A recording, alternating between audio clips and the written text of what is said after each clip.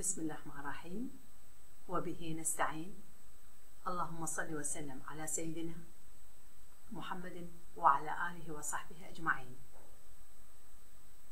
I am د.انصاف ابراهيم حسين الشمري.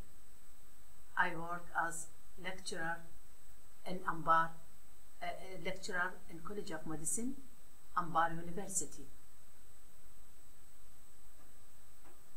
My lecture in pharmacology for third stage students.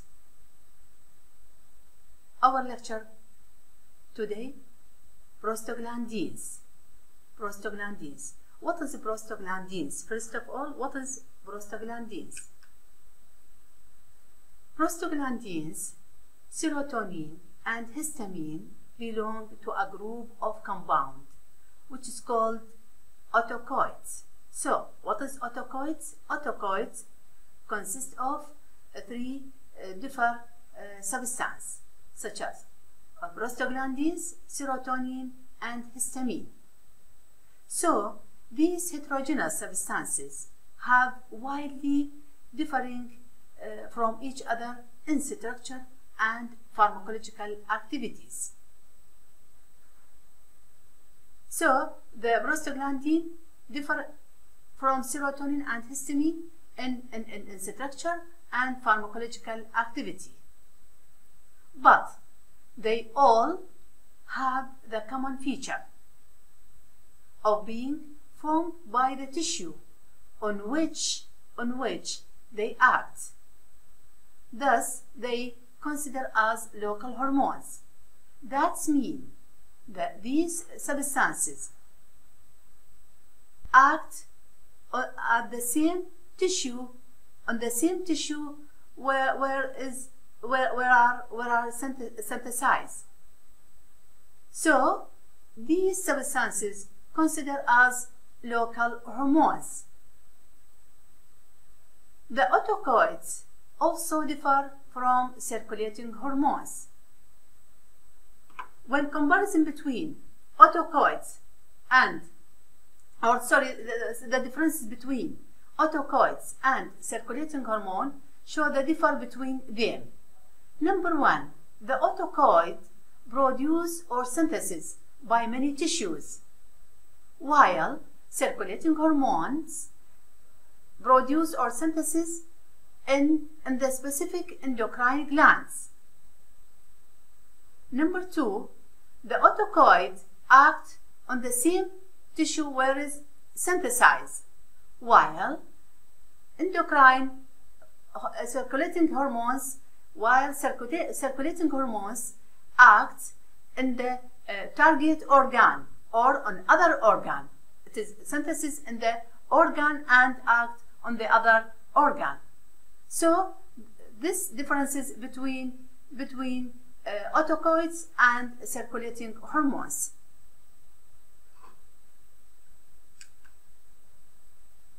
Prostaglandins.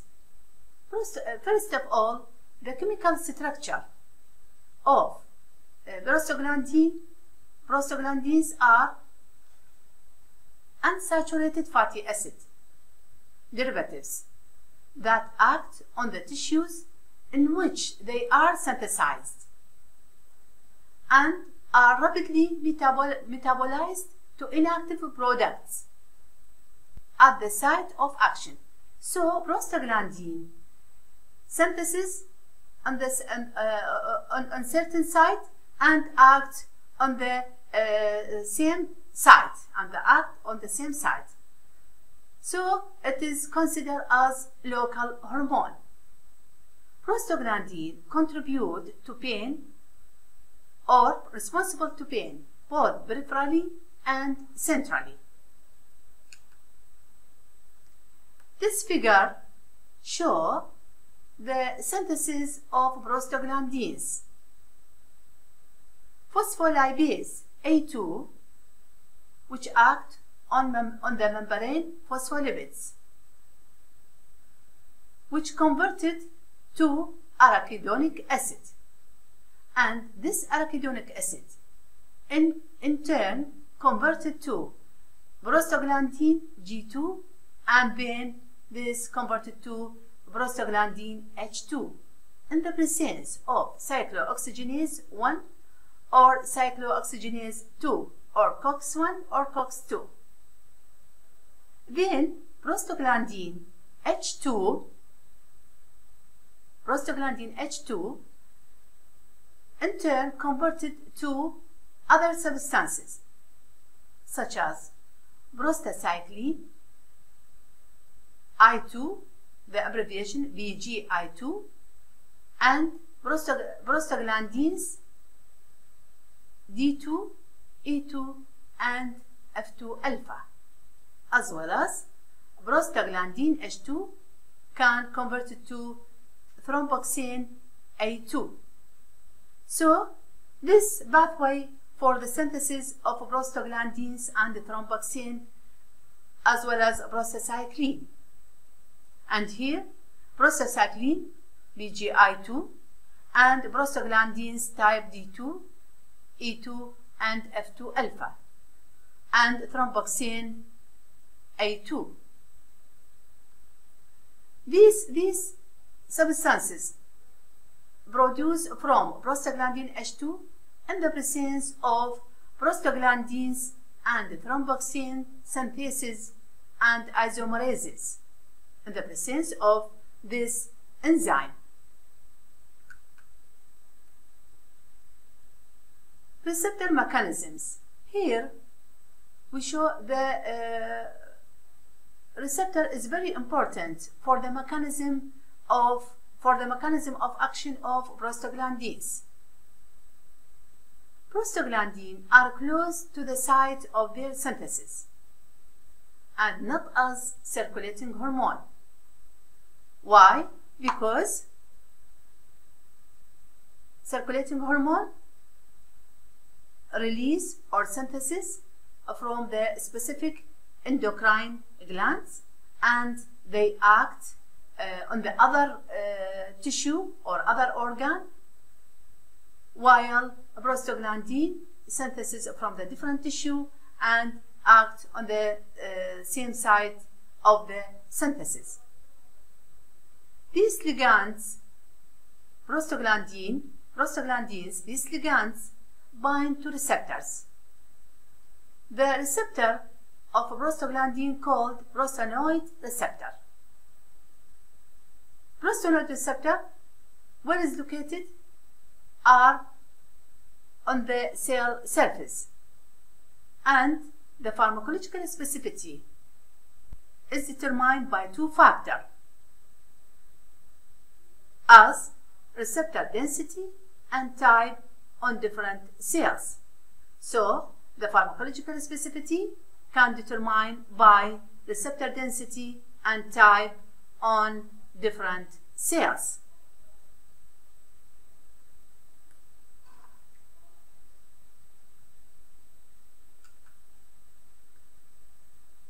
The prostanoid receptors are 8 subtypes, such as prostaglandin E receptor.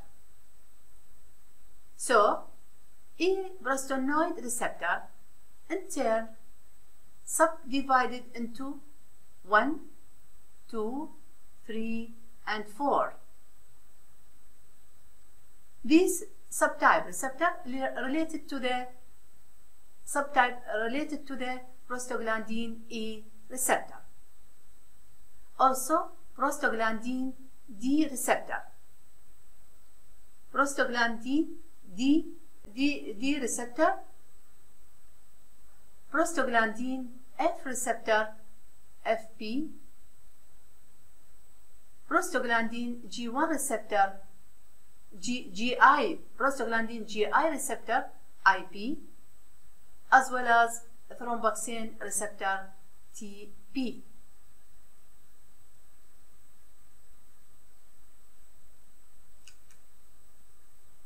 Here, some pharmacological actions of prostaglandins.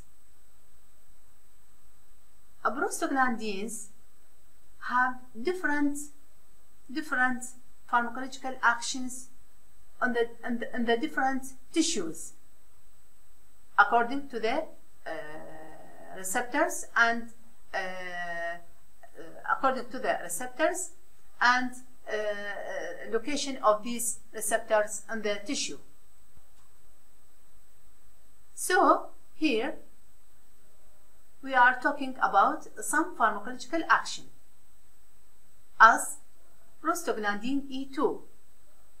Prostaglandin E2 can cause vasodilation when act on the blood vessel, cause vasodilation, and also other effect, inhibit platelet aggregation, and this play because platelet aggregation, this step is very important for the clot formation when occur blood vessel injury or cut of the blood vessel. So prostaglandin E2 can cause inhibit platelet aggregation. Also, prostaglandin E2 when act on the uterus can cause uterus contraction. When act on the smooth muscle of the uterus, lead to uterus contraction. Prostaglandin I2 can cause relaxed vascular smooth muscle. Also, when act on the GIT, prostaglandin I2 can cause increased mucus secretion in the stomach. This effect is very important for the protect the mucosa of stomach, especially when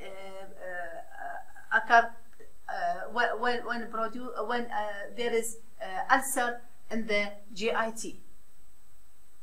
Also, prostaglandin I2 when act on the uterus can cause uterus relaxation. Number 3, prostaglandin D2. This type of prostaglandin can cause contraction of bronchial and tracheal muscle. So this action on the respiratory system can cause contraction of bronchial and tracheal muscles. Other type of prostaglandin F2 alpha. This type is considered as potent vasoconstrictor when this act on the vascular system. Also, prostaglandin F2 alpha can cause contraction of uterus when act on the uterus muscle of the uterus, when act on the uterus of the muscle. Other type thromboxane A2. Also, thromboxane A2 considered as vasoconstrictor, cause contraction of uterus. Also, when act on the platelet, can induce platelet aggregation. This action of thromboxane A2 is opposite to prostaglandin E2, because prostaglandin E2 can cause vasodilation, while thromboxane A2 cause vasoconstrictor. Prostaglandin E2 cause inhibit platelet aggregation, while thromboxane A2 cause induce platelet aggregation. But prostaglandin E2 and thromboxane A2, both of them can cause uterus contraction. This is the some pharmacological action of prostaglandins.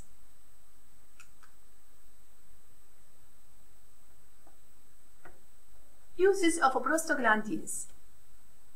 The uses of prostaglandins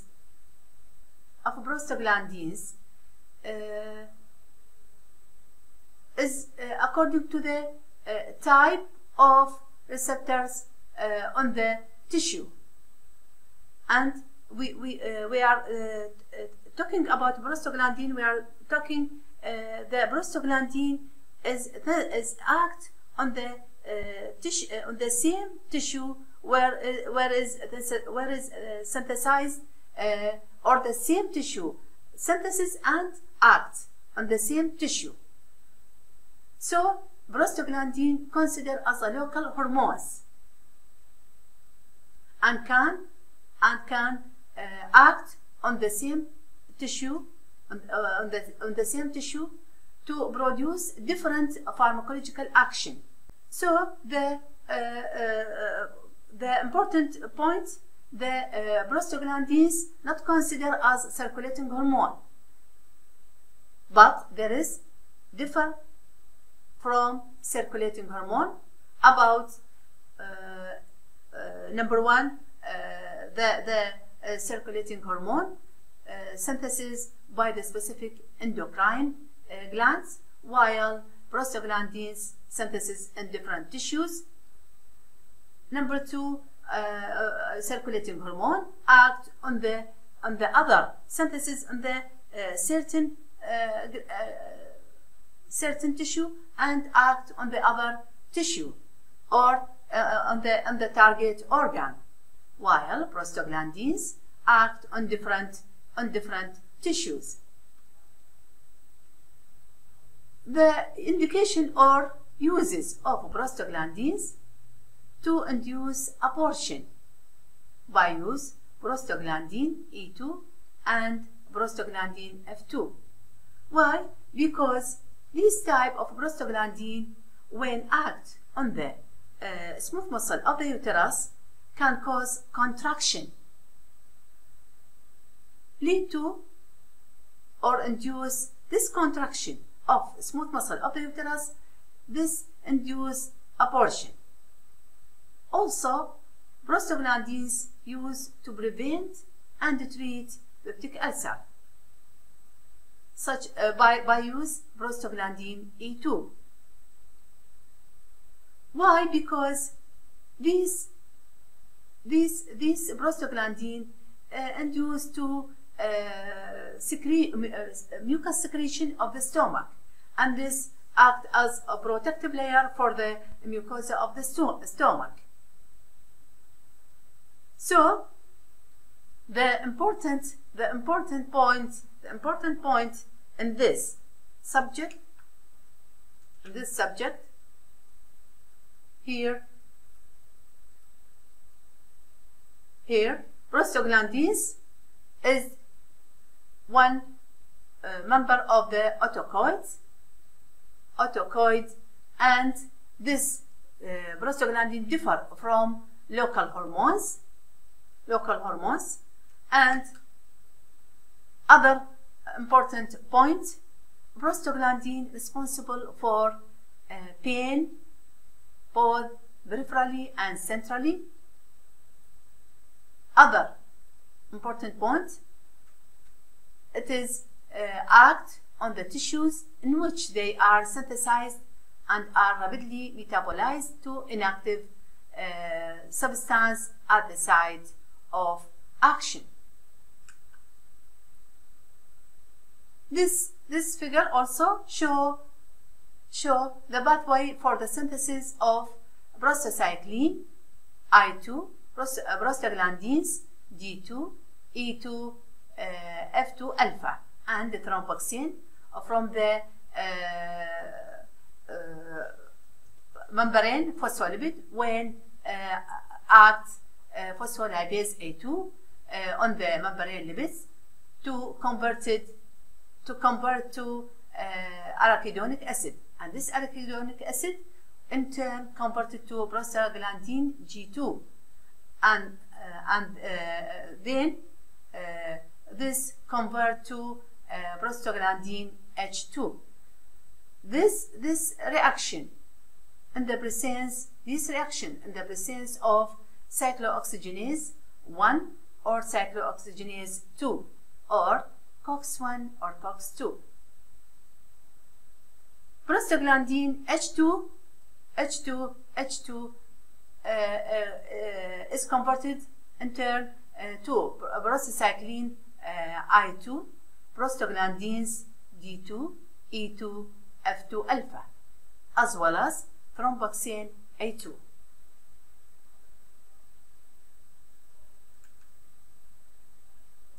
Also here the receptors of here the mechanism is depend on the presence of the prostaglandin receptors. These receptors are called prostaglandin receptors. Prostaglandin receptor. And this type there are 8 subtypes: prostaglandin E, prostaglandin D, prostaglandin F, prostaglandin I, and the thromboxane receptor. And here some pharmacological action of prostaglandins as prostaglandin E2, prostaglandin I2, prostaglandin 2, prostaglandin F2 alpha, and thromboxane A2. Here uses or indication of prostaglandin, very common use for induce abortion by prostaglandin E2 and prostaglandin F2, as well as these prostaglandin can use to prevent and treat peptic ulcer by use prostaglandin E. So this action or this uses of prostaglandins according to the presence of prostaglandin receptors, which give the pharmacological action or different pharmacological action on the different tissues. So we can use to induce abortion by prostaglandin E2 and prostaglandin F2, as well as can be used to prevent and treat peptic ulcer by prostaglandin E2.